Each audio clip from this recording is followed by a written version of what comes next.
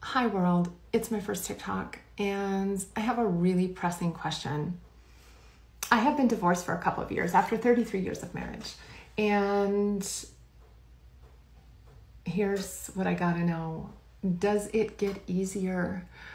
Because it's starting to feel like the whole purpose of dating is to go out with strange men to endure really awful things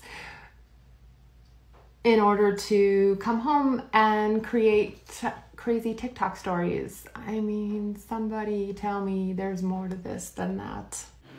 So there you go, guys. After 33 years of marriage, and she divorces for 2 years, and she's already feeling the wall. Unfortunately for her, man, she hit the wall after she got divorced, right? But she don't care about that. And this is what's happening. So she's sacrificed 33 years of marriage to hit the streets and ride the CC, man. This is ridiculous. Like, how do you get married, right? Because that's what life's about, building family.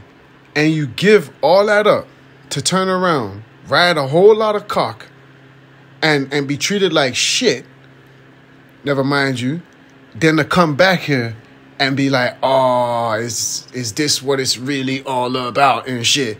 Fucking dumb. That's dumb as fuck. You know, I really ain't got no sympathy for this behavior, man.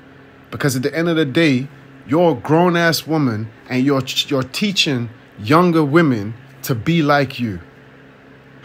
It's fucking pathetic, man. Anyway, guys, if you like this, please give me a like, drop me a comment, and don't forget to subscribe. Thanks for tuning in again. Remnant Prince.